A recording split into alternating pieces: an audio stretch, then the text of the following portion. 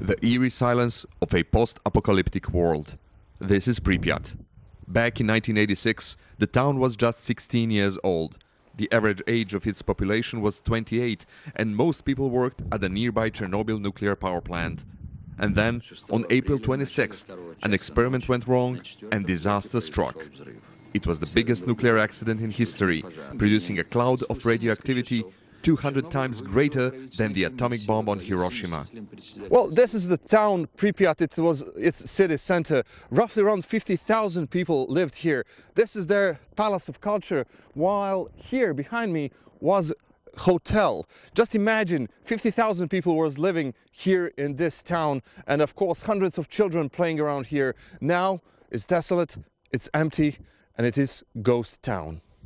With only a few adventurous tourists roaming the streets today, Pripyat may be one of the loneliest places in the world. Back in 1986, many Soviet workers and soldiers were rushed to contain the disaster. They had an ominous name: liquidators. Back then, in 1986, some people asked me, "Why are you going there?" I replied, "I'm going as well as other guys to save your children and other children from this plague, from radiation."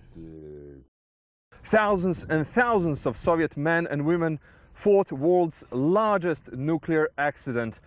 Today, that fighting continues, but it has a bit different face. A major international endeavor has now put this 108-meter-high structure over the old Chernobyl sarcophagus. The basic role of this construction is to protect the nearby environment from radioactive dust which exists on the primary sarcophagus. Its role also is to allow further work on the demolition of the construction skeleton on the primary sarcophagus. This is the house that Maria and Ivan had to flee back in 1986. Year after, they illegally returned to their village of Kukovate on the outskirts of Chernobyl. They're lucky ones, and they've had no health problems. They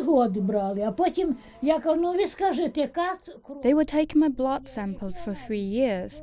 I asked them, "How's my blood? What does the analysis say? I'd like to know." And they responded, "In the beginning it was contaminated, but now everything's normal. You don't have anything now. Nothing more will happen to you." The winter sun sets on the village of Kukovate, but it will take tens of thousands of sunsets before people can freely return to live in this area. Aljosa, Milenkovic, CCTV, Pripyat, in Chernobyl Exclusion Zone.